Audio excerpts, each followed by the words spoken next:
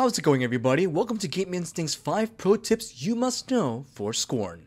Disclaimer, this video contains spoilers of areas, enemies, and gameplay elements of Scorn. Click off the video if you do not wish to be spoiled in any manner. You have been warned.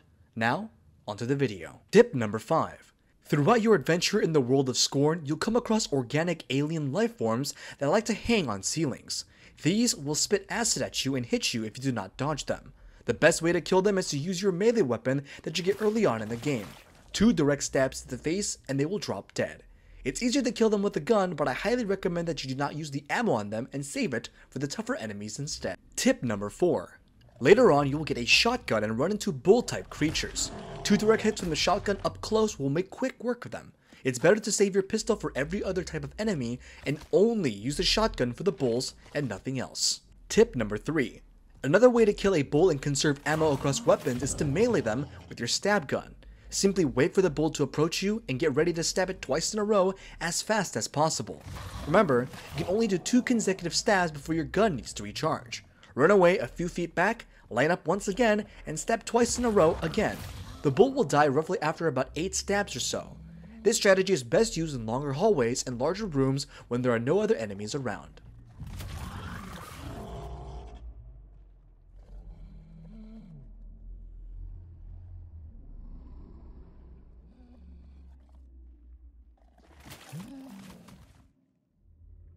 Tip number 2. Here is how many pistol shots or stabs it takes to kill the most common enemies in Scorn.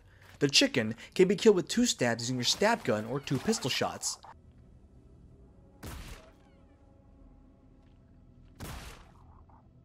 The slug dog takes 5 stabs with a stab gun or 3 pistol shots.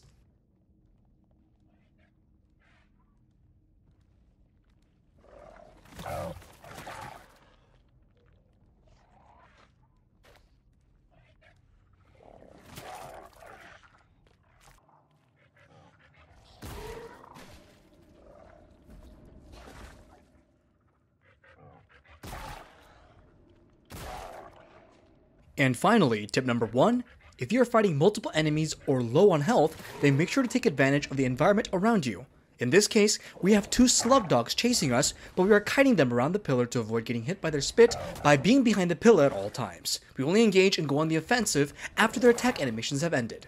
This is an easy way to strategically take out enemies without using any kind of ammo while also keeping yourself safe and not taking any damage. And that concludes Gaming Instinct's top 5 pro tips you need to know before playing Scorn. To see more guides and videos like this in the future, make sure to subscribe. Thanks for watching, this has been Sam Lee, and until next time.